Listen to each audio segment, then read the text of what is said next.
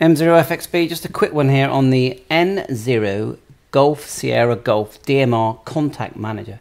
So what it does, it will get the sort of code plug from one radio, not all radios, but many radios, and it will be transferable to another radio. So for example, if you've got the AnyTone AT-D878, which many of us have, you could transfer in a file from the MD-380, 390, TYT MD2017. Now a lot of these radios, especially the TYT ones, they're the same radio, the same code plug, so I'm sure there's many other radios that this will transfer to.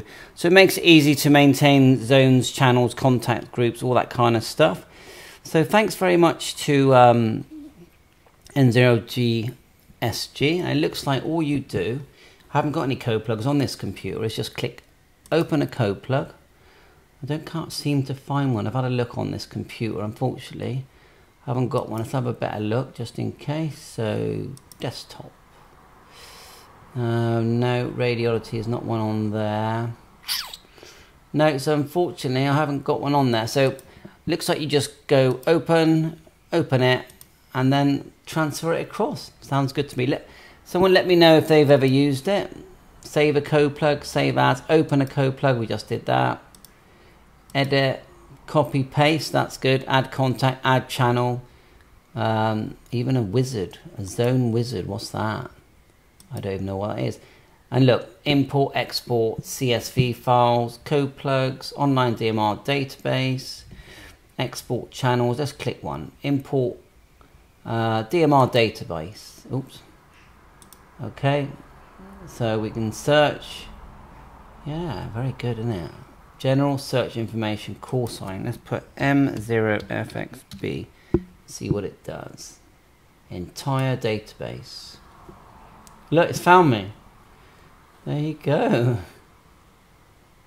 So, okay. What else can we search for? Import contacts. We've done that, haven't we? If we go import contacts and go entire database, is that going to bring in all of the contacts? I think it is. Wow, look at that. So it even does that. Now if we want to export it, let's go, how do we do this? Add selected records, add all, done searching, export as a CSV, select radio to export contact to. So let's just go for MD-380, export, and then we'll save it in one of these that we'll remember. Let's save it in Bandicam. Better name it. DMR. Oops. DMR. We'll just call it that. Export CSV. And it's now in Bandicam. Let's find Bandicam. If we can find it. Where you gone? Bandicam. AB. No, we're not going to find it. BAND. Bandicam, there you are. And let's have a look in here. Oh, the folder is empty. Well, it's not there.